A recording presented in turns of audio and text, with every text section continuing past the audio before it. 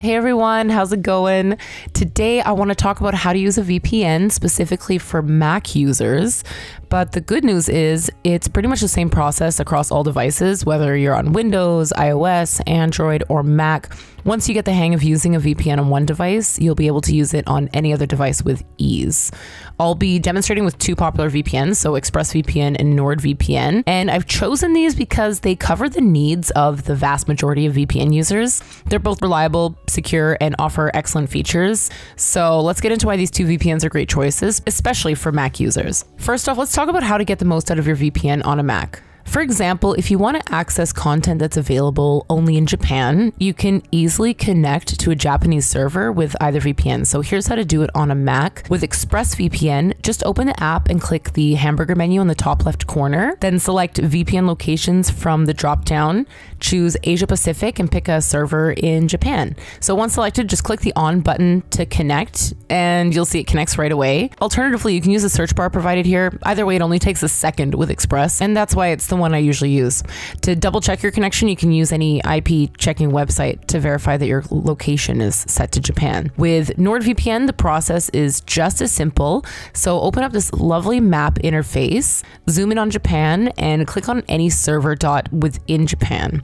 Once connected, which clearly takes a few seconds longer with Nord, you're good to go. If either of these are of interest to you, I left the links in the description down below so you can take advantage of the discount we offer too. But overall, both ExpressVPN and NordVPN work smoothly on Mac devices.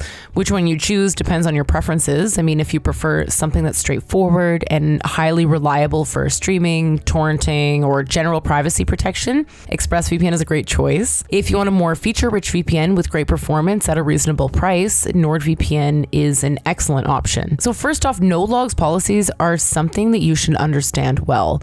Both ExpressVPN and NordVPN are excellent in this regard. These guys are committed to protecting your privacy, which means they don't store any logs of your browsing activity, which is essential because the main goal of a VPN is to keep your online actions private, not just from hackers or your ISP, but even from the VPN provider itself. So both of these VPNs make sure your data stays secure. A crucial feature available on both ExpressVPN and NordVPN, especially useful for Mac users, is the kill switch. So this feature ensures that your internet connection will only be active when the VPN is working.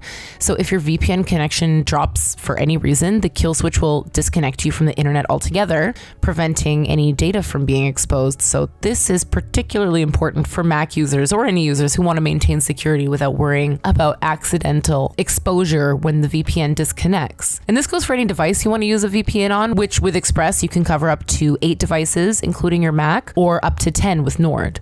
When it comes to protocols, both VPNs offer automatic options, but I prefer to manually select the fastest available. For ExpressVPN, that's the lightweight UDP protocol, which is great for speed and security. And for NordVPN, the NordLynx protocol is a similar high performance option. So these protocols are optimized for the best connection speeds, which is especially noticeable on Macs with their efficient handling of network traffic. In terms of server locations, ExpressVPN has over 3,000 servers in 105 countries, while NordVPN has 7,000 servers in 118 countries. So this means that both VPNs give you plenty of options to connect to servers around the world, which is excellent for accessing international streaming content, foreign websites, or any other service that's geo-restricted. But if you're still undecided, don't worry. Both of these services offer a 30-day money-back guarantee, so you can just try them out without having to fully commit. You can check out the reviews and links in the description for all the details I didn't cover in this video, as well as pricing discounts. So that's all for today's video. Thank you so much for watching. I hope I helped you understand how easy it is to use a VPN on a Mac, but of course, let me know in the comments if you have any questions or want me to cover anything else related to cybersecurity. So thanks again, and I'll see you in the next one.